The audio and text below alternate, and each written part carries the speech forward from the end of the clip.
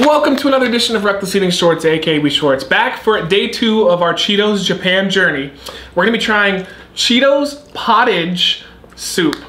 Ooh, I don't know what Potage is, but... I don't either. I assume it's very cheesy though, look at that.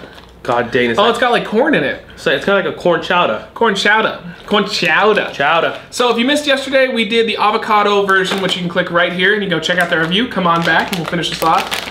So far, not too bad, right? I mean, we did Mountain Dew a while back, and now we did avocado. They've all been pretty good. It's like corn soup.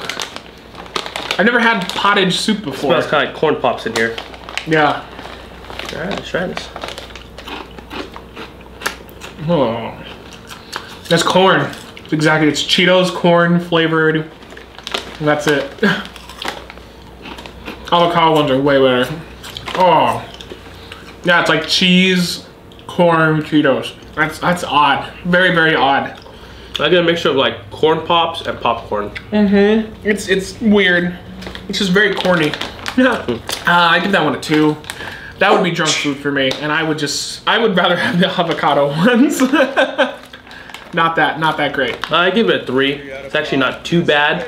It doesn't have an explosion of flavor as opposed to like some of the other ones that like the avocado, but it's still pretty good. It's not disgusting. It's good, but not very good. Yeah, it's just kind of okay. If you're gonna spend the $8 to get a bag, go with the avocado ones.